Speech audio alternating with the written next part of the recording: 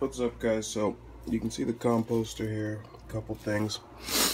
Really, the time machine boxes continue to be proof in how you can do space. What is time travel all about? I'm not going to get into all that crazy kind of stuff, but when we think about how to plan our lives to be able to make change, it's about what's in front of us, what's in arm's reach.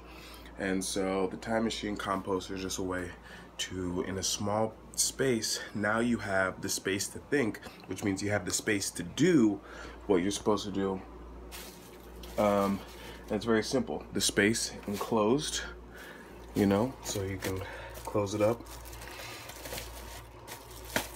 push it in there, who knows. Just recycled grocery bags, so we're not killing the world while trying to save it at the same time. It's already been used once, it's just getting used again.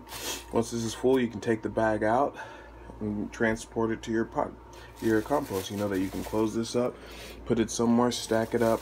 I mean, obviously with compost you want to try to move fast, but it gives you that versatility and control over space, which allows humans to do what we do best. What do humans do best?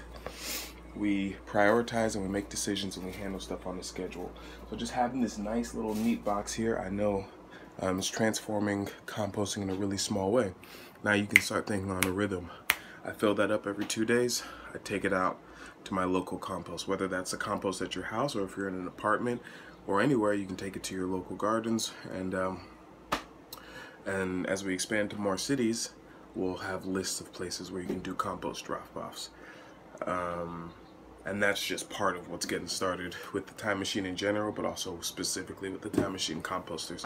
Thanks for watching. Talk to you again soon.